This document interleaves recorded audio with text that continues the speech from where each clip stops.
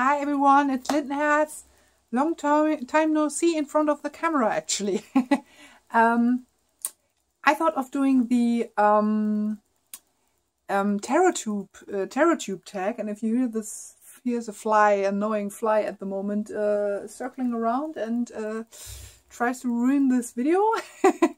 But I will do it anyway. So I'm doing the tarot tube tag by, I guess the first one who did it was, or who initiated it was Inspired Alien.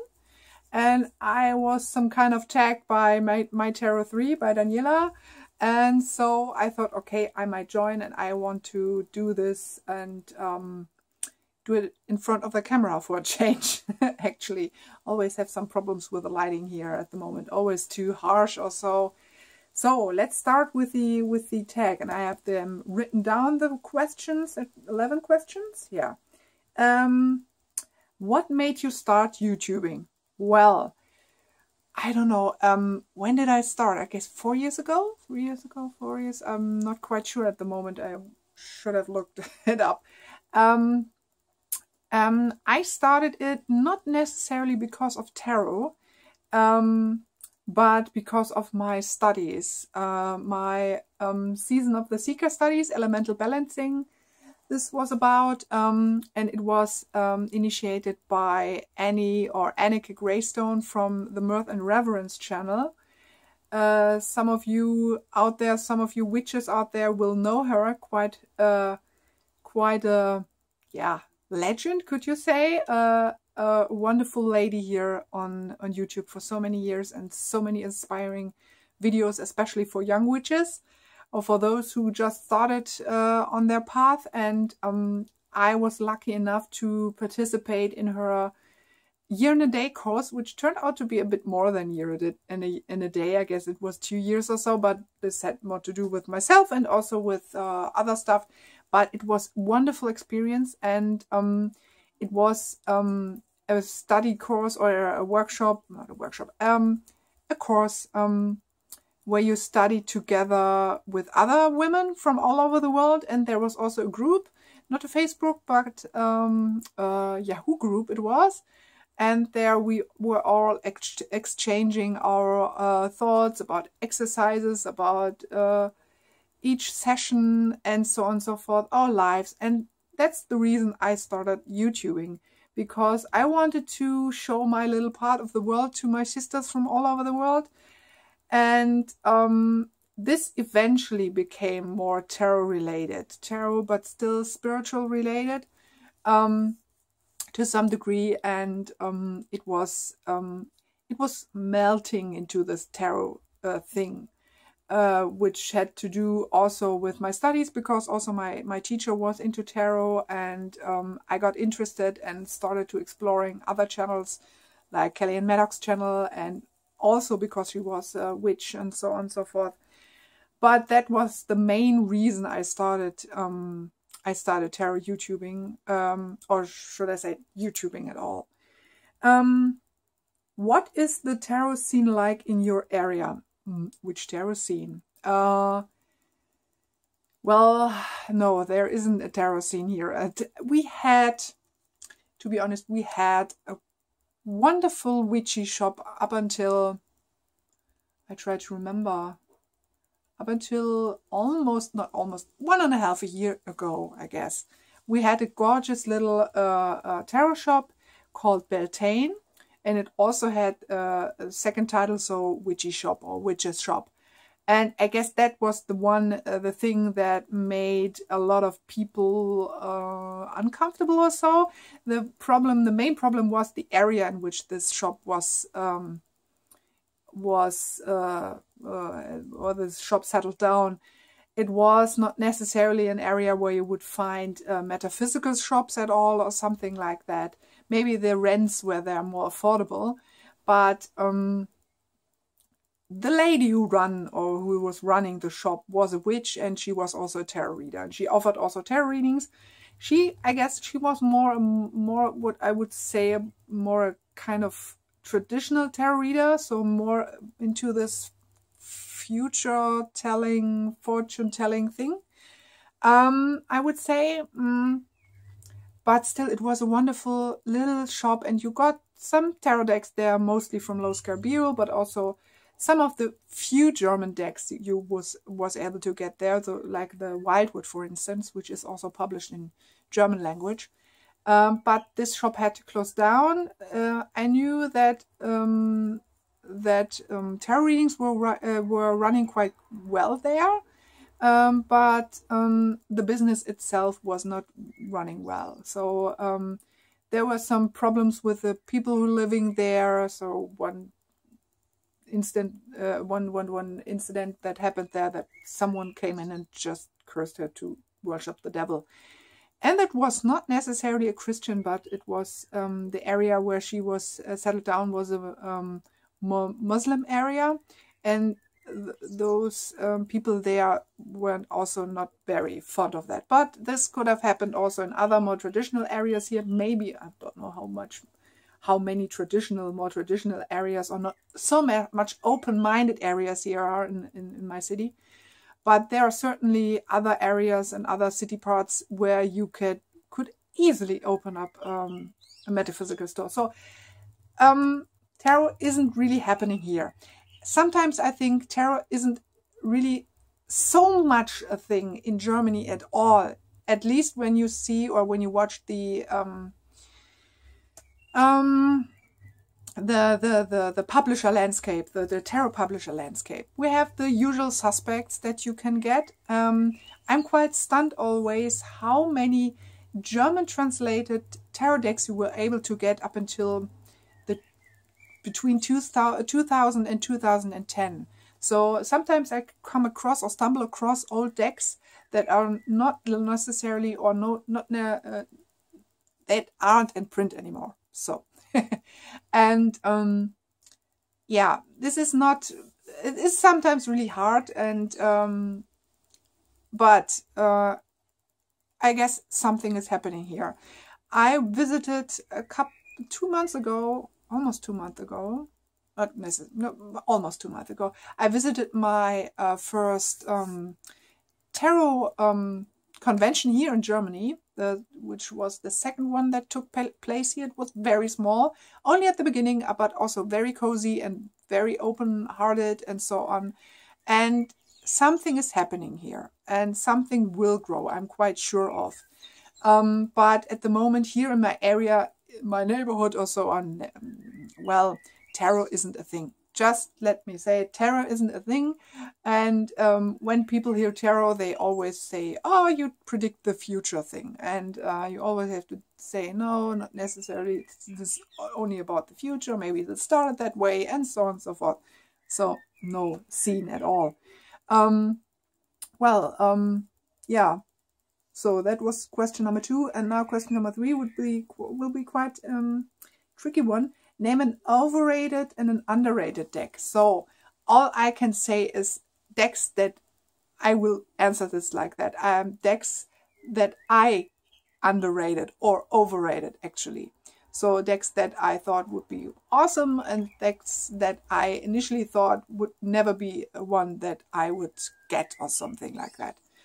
And I have to say, decks that really were underrated or running under my radar were decks with an art style that was, and this is really tricky to come up with a fitting term. Decks that aren't necessarily pretty, so where you immediately saying, oh, how cute, oh my gosh, this art is so, oh, wow, wow, wow, wow, this kind of wow, wow, wow, wow art style. And I had to learn that you will find deep and really intense meanings in more simple art styles than sometimes in a more, yeah, how to put it, in a deck that is maybe more elaborative art style kind of thing. So where you think, oh my gosh, this is something is so beyond everything. This is a new whatever master of art or something.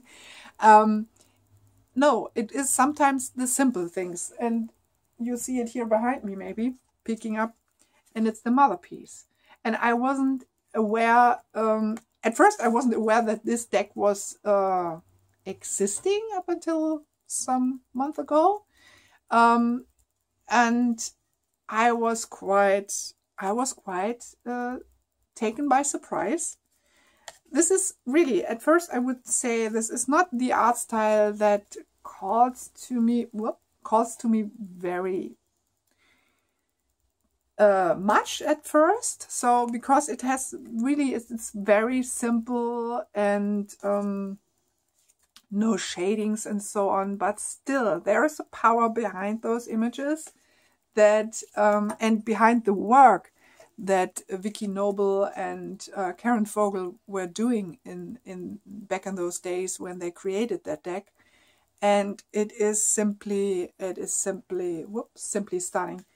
How much this deck is really becoming one of my top 10s or top whatever, or very high in my rank.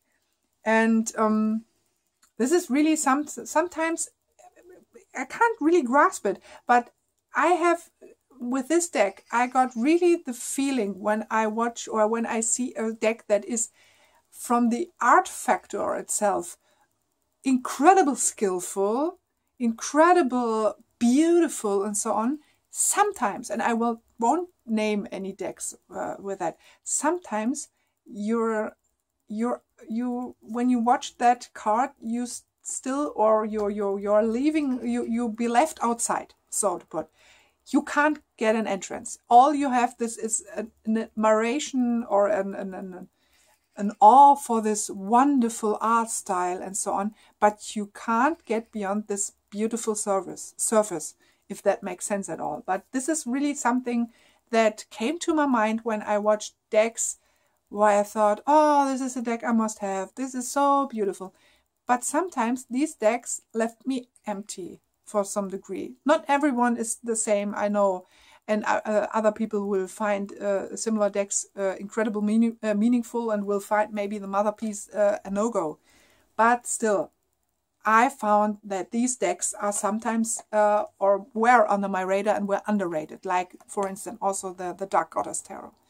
And which has also a very simple or simplistic style and not much in-depth shadings or so on. But everything is there what you need. And even more, but it's very clear, it's very you get to the point, it cuts through and so on. It's the same like with the with this one here and this wonderful reddish back here, and of course it is the Tarot of the Crone. And this is also, it is unusual at first. I would say, oh my, I'm not sure about that at first. But then when you really open your heart to these images and so on, you get really intense readings. And I had a couple of days ago, I had a new moon reading or a dark moon reading with it. And oh my gosh, it brought me to tears. It really brought me to tears, and it moved something so deep. I wasn't aware that this was could happen with an art style like that. I always thought I have to have art styles that always match my taste, my kind of taste. But this brought me to a more that I appreciate simplistic art style much more than ever before. So like that. Overrated deck.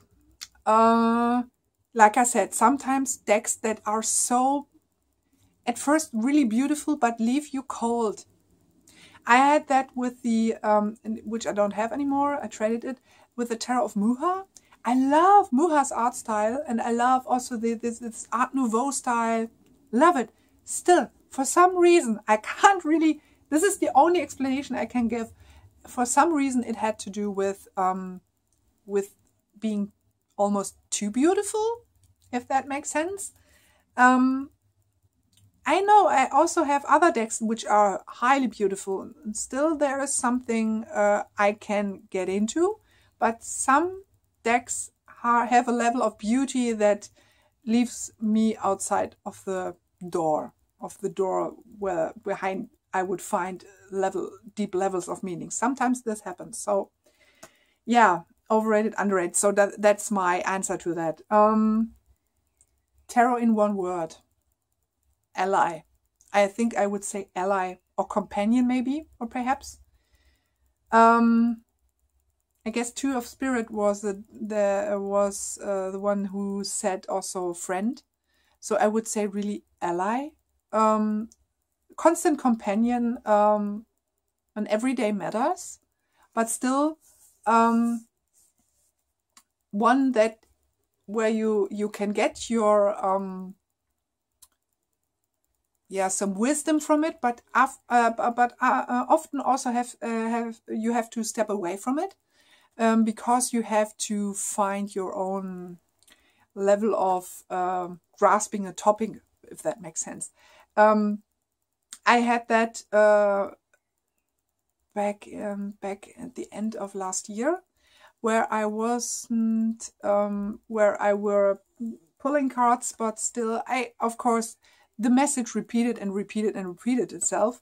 And sometimes when that happens, sometimes you have to step away, retreat into silence and into solitude, and then you find a way to finally be able to follow that message, if that makes any sense at all. This is something I really learned, that sometimes you have to leave the cards behind, still maybe keep the messages of the card in your head, but let them sink in, and then let silence do their work, do the rest of the work, to be honest. So this is really when I was able to do things that the cards were telling me like ages. It's like I felt it was, they were saying that like ages. So it was really back then I read the cards or read the cards, and I thought, oh yeah, okay, this is what I have to do, but still I weren't able to do it. But then when I left the cards aside and went outside, went on that retreat, I was end of the year last year, it was everything was much clearer then, and yeah, and I was able to do the things that were the core of the card meanings, or the core of the cards, or the core that the cards were telling me. So I'm rambling here. So that's my one word. It's an ally. It's an ally, and it's a companion in the everyday life. But sometimes you have to find, after that, you have to find your own way, and not pulling cards and cards and cards, and getting the same message in kind of little bit different ways, or little variations over and over again. When that happens, you have to leave the cards aside and find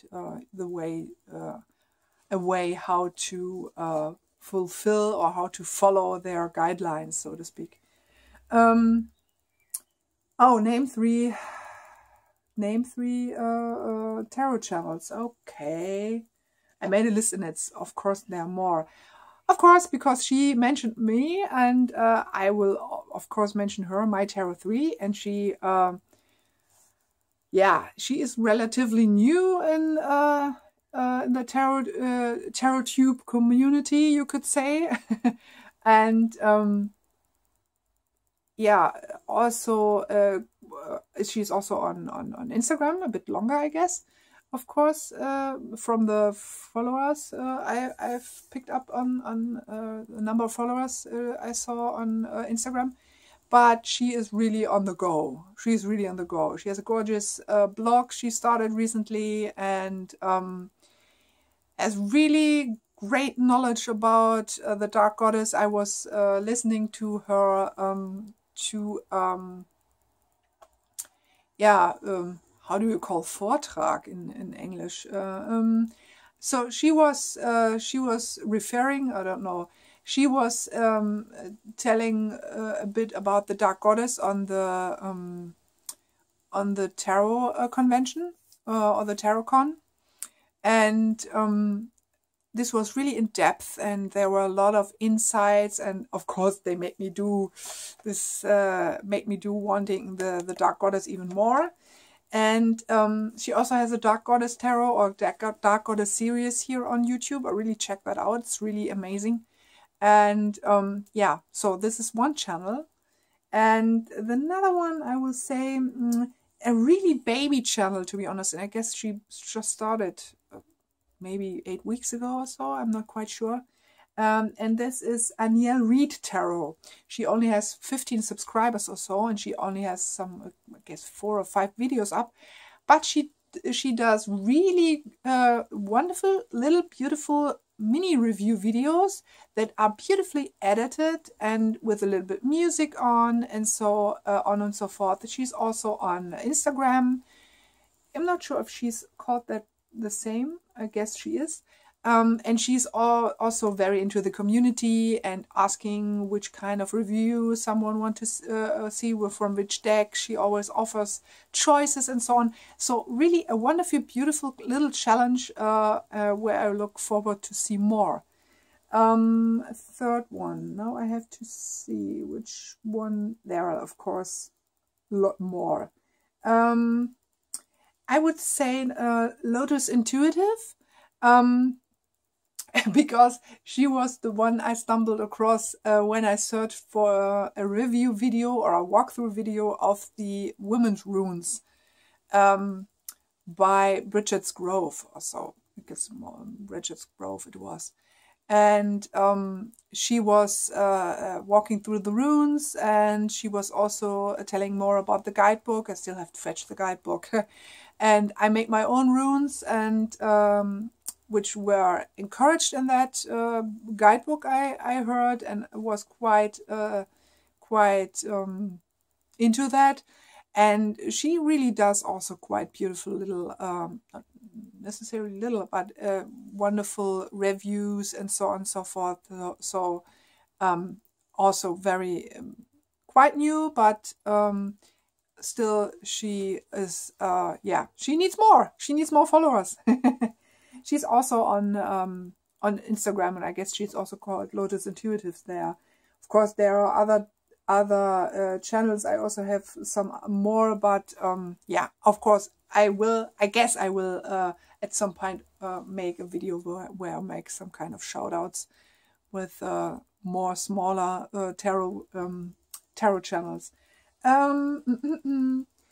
Number 6, your favorite type of videos on YouTube. So favorite type of tarot videos, or yeah, I guess tarot videos. Often walkthroughs.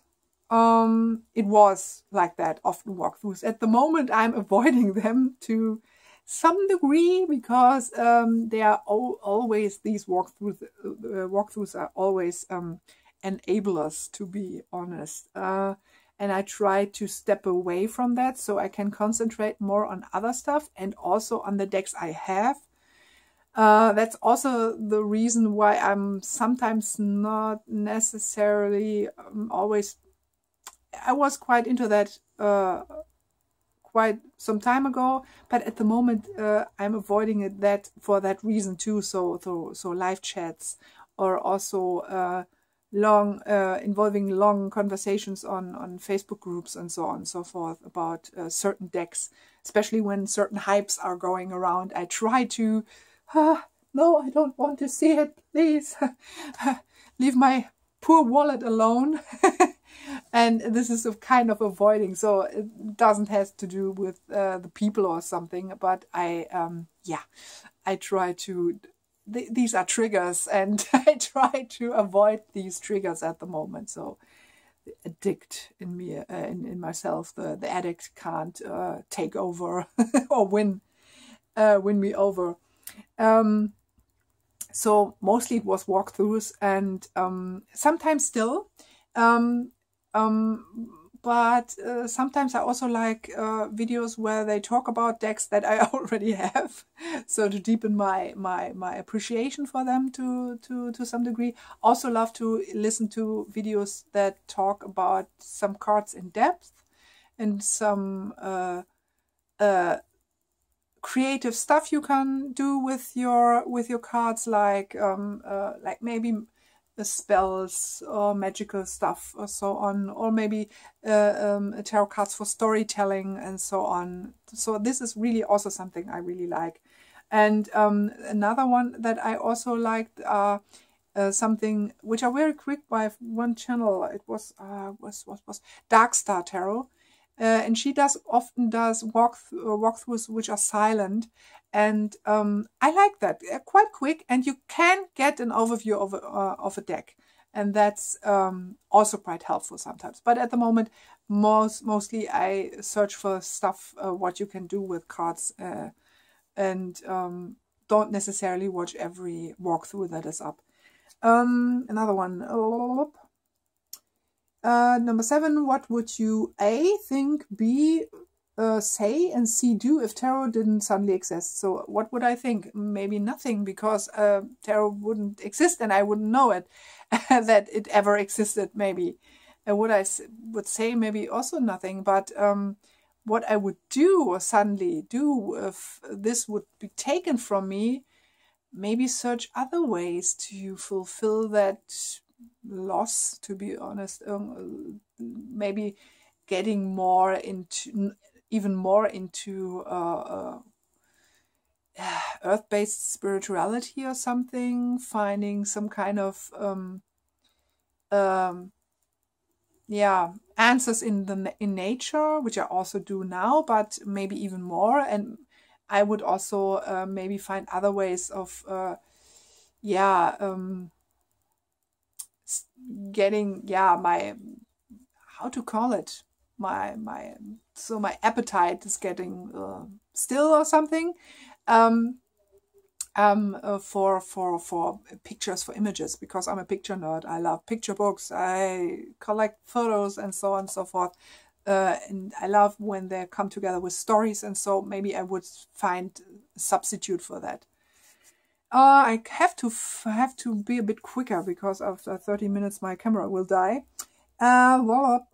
Number 8, do you use tarot apps? Yes, for quite a while, I guess, since I have that smartphone.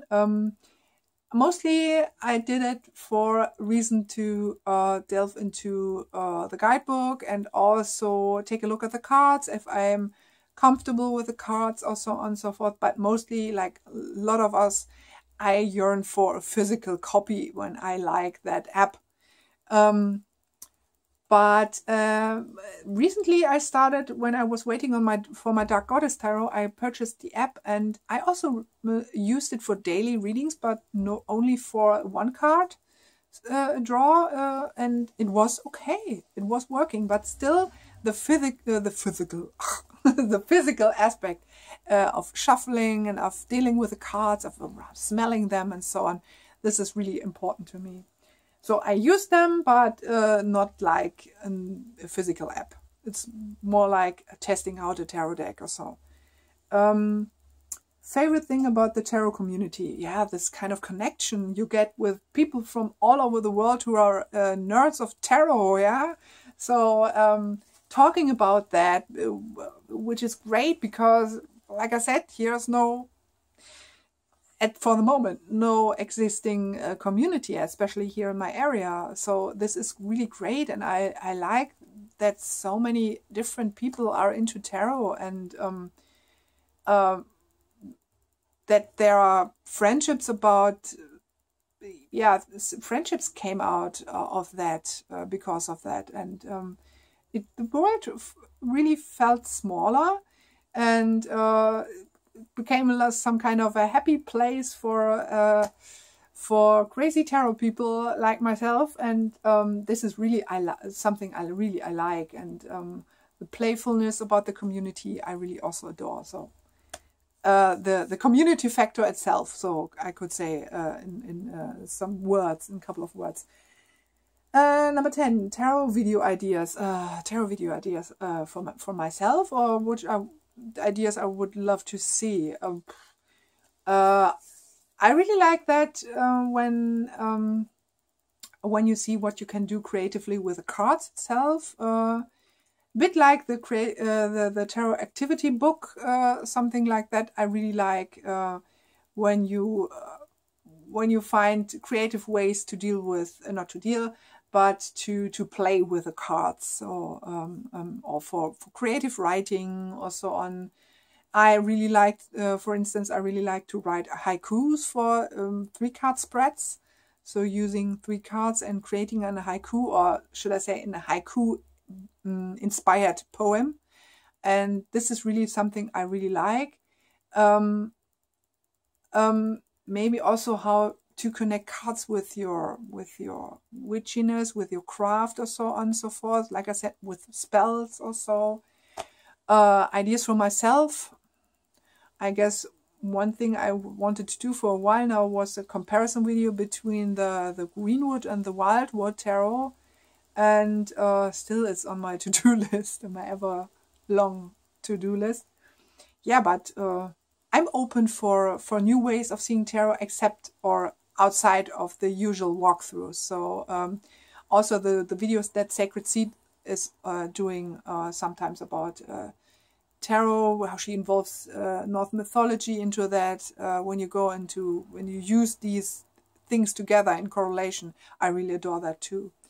Who do you tag? Everyone, because I guess everyone has tagged everyone into some degree. So when you call to do that, and when you want to do that tag, feel free to do it, and maybe let me know here in the comments. And yeah, I wish you all the best, and we will see us hopefully very soon. And until then, bye bye.